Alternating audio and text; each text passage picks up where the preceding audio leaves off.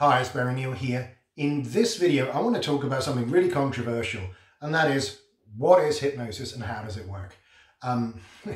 You'd think that the field of hypnotherapy would have some sort of agreement as to what hypnosis is, but that just isn't the case. And a lot of times people are still being taught the same old things that they've been taught for the last 50, 60, 70, even 100 years. Without really questioning what it is that they're doing. It's just because my teacher taught me this, therefore it must be true. And a lot of people are not really questioning what they've been taught. And you know what? There's a heck of a lot of research out there that tells us what hypnosis is, if we actually want to spend the time and actually look. But more importantly, if you just open your eyes, open your ears, and look at what is actually happening when you're doing hypnosis, or if you're watching a stage hypnosis show, or if you're watching people doing street hypnosis, or if you're watching people doing therapy, if you actually open your eyes and open your ears, and you can see what's happening, and it's not what people have been told, because there are complete counter-examples to what is generally accepted. The generally accepted view of hypnosis, that it's an altered state of consciousness, that it has to do with a state of deep relaxation, or it's some form of trance. And therefore, to hypnotize someone, you have to put them into an altered state of consciousness or a deep level of relaxation and bypass the critical faculty of the conscious mind so that you can magically program the unconscious. Well, here's the thing. All the so-called things that are called deep trance phenomena, such as amnesia, anesthesia, positive and negative hallucinations, catalepsy, all those sorts of things, which are called deep trance phenomena, can happen in the normal waking state. So if that's the case, what's the point of that bit? What's the point of the trance? What's the point of the relaxation? Because all of those phenomena, which we call hypnosis, happen in the normal waking state.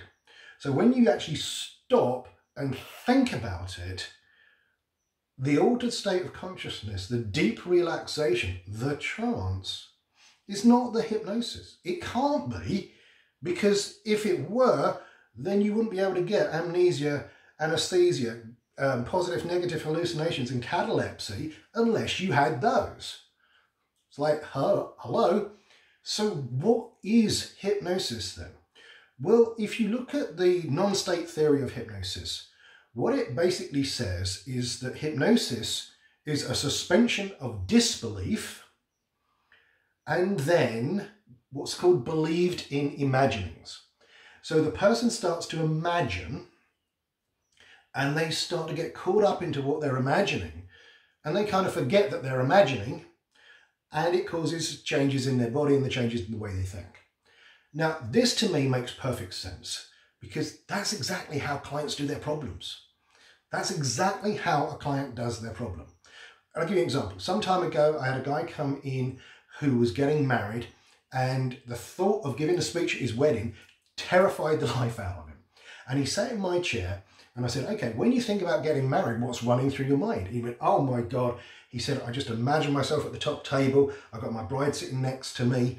And I'm absolutely shaking. I can hear the MC behind me, and he's starting to talk about, he's ready to introduce me, and I'm sitting there fumbling through my notes, thinking, oh my God, oh my God, oh my God. And he said, my heart's pounding, my stomach's churning, and then he calls my name and I have to stand up. And I imagine standing up, and as I look out into the audience, there's people staring at me with these big bug eyes, judging everything I'm about to say. I'm absolutely terrified. Now, he's sitting in my office out in the country, and the wedding's not till 4 months away.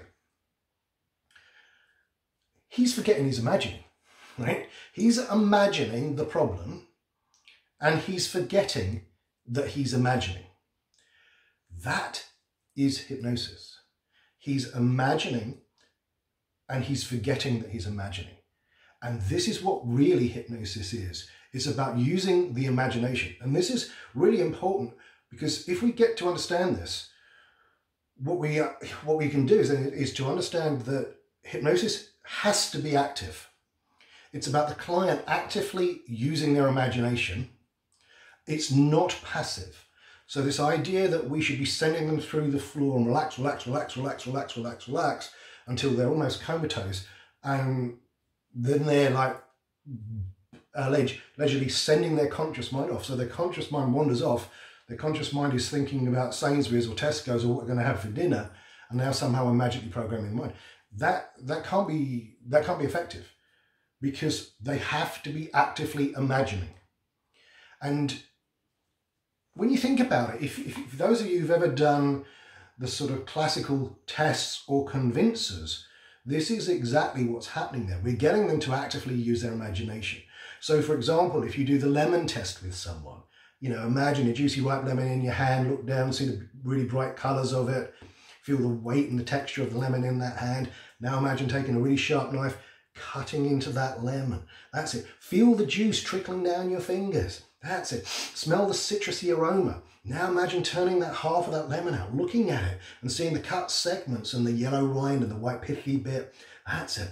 And now imagine bringing that up to your mouth and biting it and feel the citrusy taste on your taste buds, tingling it. Now, when people do that, if they imagine what you're telling them, then they will get a physiological change. It changes their physiology. You're giving them an experience.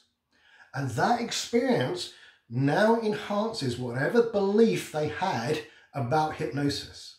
And it becomes self-reinforcing. So what we're doing when we're doing hypnosis is we're starting with whatever their current level of belief is about hypnosis. So we're meeting them where they are. So whatever current level of belief they have at that moment in time, we're going to meet them where they are with that level. Then what we're going to do is we're getting them to use their imagination. We're going to have them imagine something. And this is really key. Remember that hypnosis is believed in imagining. So we've got to get them to imagine something. So we might be imagining them to imagine that their eyelids are getting heavy, or we might be doing the book and balloon test. Now, if you do the book and balloon test, that's the perfect example. You're having them put their hands out, right hand, palm over, palm up. Imagine a big heavy leather dictionary on that hand, 6 helium balloons on the other hand, closing their eyes. Feel the weight pulling down on that arm. Just really imagine that getting heavier, heavier, heavier. Now imagine those 6 helium balloons getting lighter, lighter, lighter, lifting, lifting, lifting, lifting. Then you get them to open their eyes and they go, wow. And you can go, you know, just after 20 seconds of using your imagination, you caused a physical change in your body. This is what hypnosis is. So again, we've started with whatever current level of belief they have. And then we're going to use something. We're going to have them imagine something. That imagination is going to change their physiology in some way. So in the case of the book and the balloon, the people will feel the heaviness in the arm. With the lemon test, they can have an increase in the saliva in their mouth. They're getting a physiological change. That in and of itself is going to reinforce the belief. So what we're doing is going around like that. So that reinforces the belief. Then we go, like in the same way as you can feel the heaviness in your arm and the lightness in that one, you can now, whatever it is, wherever we want to go next, you know, in the same way as that hand can go feel really heavy, now imagine putting it down on the table and imagine that hand being glued down, stuck to the table. Imagine it getting stuck down, glued down, stuck down to the table. We just give them something else to imagine, which is giving another change in their physiology, which is giving them a belief. And this is why it's so important. Hypnosis is active. We want to actively get them to use their imagination. And so with some of the NLP techniques, let's say you're working with someone who's got a bad memory, a terrible memory of something in their past. And when they bring it up, they imagine it here, right? We're then going to have them imagine it in a different way. So we're going to imagine, if it's colour, making it black and white. We're then going to have them imagine pushing it off in the distance, growing it small and dark. And each way, as they use their imagination, they're going to feel different. So if you have someone who's got a traumatic memory, for example, and it's big and bright and colourful right in front of them, and if you say to them, okay, what I want you to do is I want you to imagine turning off the colour so that image becomes black and white. Yeah, can you do that? Yeah, just imagine doing that. Imagine it becoming black and white. Can you do that? Yeah, great. As you do that, notice how that changes how you feel. Yes, it does. Increasing the belief. Then we're going to go, okay, now push it off into the distance. See it way over there, about 100 meters away. As you see it way over there, notice how that changes how you feel. So then imagine it over there, 100 meters away. Now, when they get into their felt sense, it feels different, reinforcing the belief. Okay, now shrink it down into a tiny little dot, small and dark, way over there, using their imagination. As you see it way over there, small and dark, like a tiny little dot, notice how that changes how you feel. Changes their physiology, reinforces the belief again. And this is what we're doing. So hypnosis is active. It is not passive. We're not bypassing some mythical part of the mind, the critical faculty of the mind or anything like that. What we're doing is actively getting them to use their imagination. And so hypnosis really is not this altered state of consciousness. It's about them using their imagination and forgetting that they're imagining.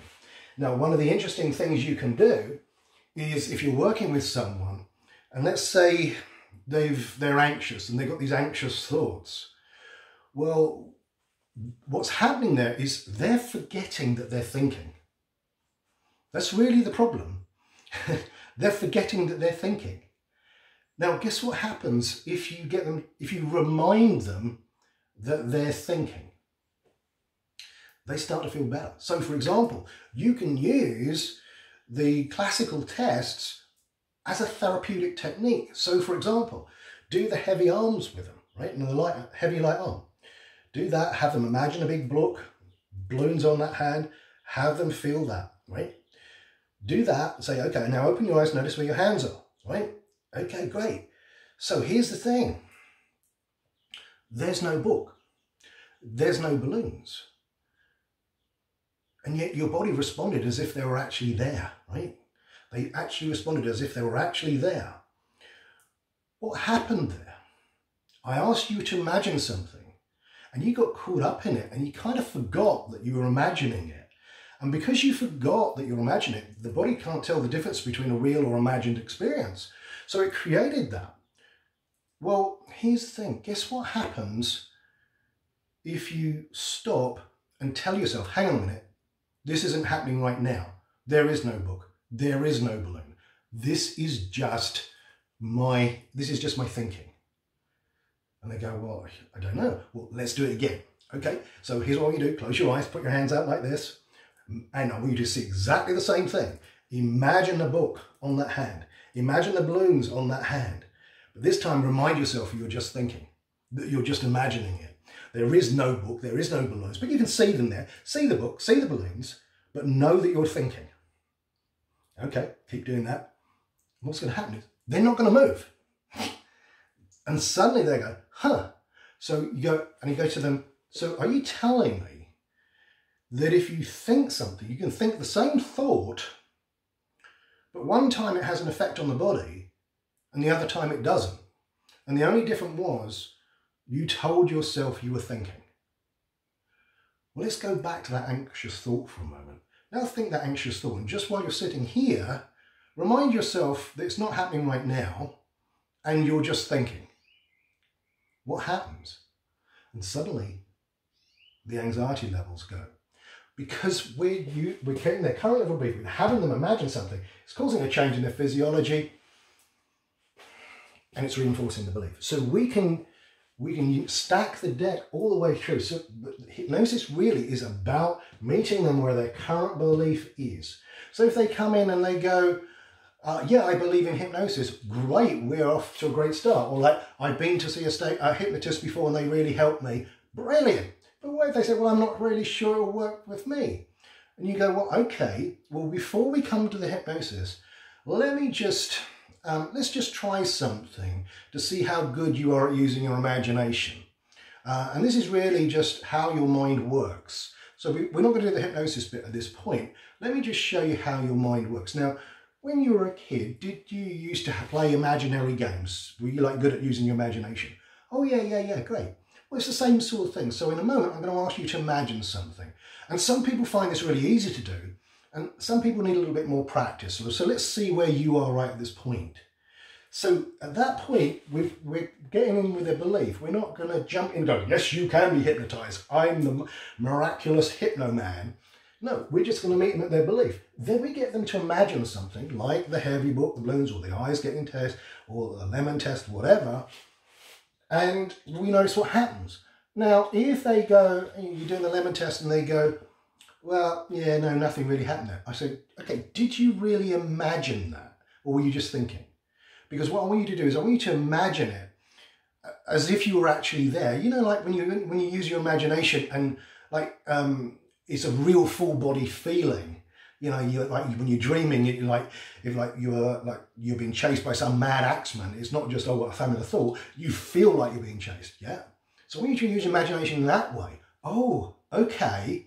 And you run it again. And then, so again, you're going in their belief, having them use their imagination again. And then you're getting this change in their physiology. The moment you've got that, you're reinforcing the belief. Yeah. And then we can go. So it's about this. Years ago, there used to be something that magicians used to use called hypno heat. And I don't know if you can still get this anymore, but I think it was banned because the chemical, it was kind of dangerous. But in the days where everyone used to smoke, what they used to do with this thing called hypno heat, and I think the chemical was mercuric chloride, I think, off the top of my head. And it was something that old-time stage hypnotists used to use to absolutely convince clients that they could be hypnotized, because it gave them a massive experience that something was happening. And what happened with this hypno heat, what it was, most people at the time used to smoke. So if you ask someone who's got a pack of cigarettes on you, most people would have one. And what you do is you take the silver foil. For those of you who are old enough to remember, the pack of cigarettes, over the top of the cigarettes, when you open the top up, there was a bit of silver foil. And what you would do is you peel the silver foil away from the paper backing. And what they would do is in their pocket, they'd have a sponge, a damp sponge, which had this chemical on mercuric chloride. And they quickly just dip their finger in their pocket surreptitiously so no one would notice. So they got some of this chemical on their fingers. And then they would rub it on the silver foil and squash the silver foil up and say, give me your hand. And say, I want you to, and they place it on their hand like that. And I say, I want you to focus on that silver foil now. And I want you to use your imagination. That silver foil is getting hotter, hotter and hotter. And what would happen is a chemical reaction between the mercuric chloride and the foil would take place, and it would increase the heat, and it would get bloody hot. I mean, it was really seriously hot. There's no way the person's going to fight it because it really gets hot. So you can imagine it getting hotter and hotter. It's getting so hot that you can barely hold it in your hand. Hotter and hotter. The moment you feel it burning your hand, just let it go. And what would happen? They go, ow, ow, ow. Now what's happened there? You met them at their current level of belief. Oh, I don't think I can be hypnotized. But you've given them something. In this case, they conned them. But what it did was it spiked their imagination, which caused a change in their physiology, which reinforced the belief. And at that point, the stage hypnotist could do an induction or whatever, and the person would massively go into hypnosis really quickly because they've had this convincer. So hypnosis isn't about an altered state of consciousness. It's not about relaxation. It's about meeting them at their current level of belief, getting them to use their imagination and creating a change in the physiology which reinforces the belief. So this is what's happening. Hypnosis is believed in imaginings. So when you get your head around this, it makes it so much easier when you understand that this is what it is, because you can then, you don't need to do the big lengthy inductions. Now there's nothing wrong with doing that for some people. You get some people who are anxious, they might need to learn to relax. Fine, do a PNR induction as part of the process, but don't confuse that with the hypnosis bit in your mind. And this then takes the pressure off, because it's not about what you're doing, it's are they using their imagination? And if they are, it's really easy. So a lot of it is about us educating the client and getting them to use your imagination. So this is how hypnosis really works. It's not down to an altered state of consciousness. It's not a relaxation, a state of deep relaxation. It's not trance. It's just them using their imagination, but forgetting they're imagining it. And when you understand that, it really takes the pressure off, because it's them. It's them. It's them using their imagination. So have a think about this. You may need to watch this a couple of times to really take it on board, but it really is important, because it frees you up so incredibly. And then if you're going to do an induction, recognize the induction is just a ritual. It's a ritual that the client thinks they need, and often the hypnotherapist thinks they need. But that's all it is. It's the induction doesn't induce this state of hypnosis. The induction is just a ritual. That's what it is. So have a think about this. I know for some people it's going to really challenge your thinking, but really start to notice, hang on a minute, those stage hypnotists, they got people running around stage, quacking like ducks. Where's the relaxation? The street hypnotists who are doing street hypnosis in noisy streets, what happened to the, oh, you need to have a quiet, relaxed environment to do hypnosis so they can really relax. No, it's not. You don't. It's just a suspension of disbelief, using their imagination, and for them to forget that they're imagining it. That's how they create the problems, and that's how we can create the solutions.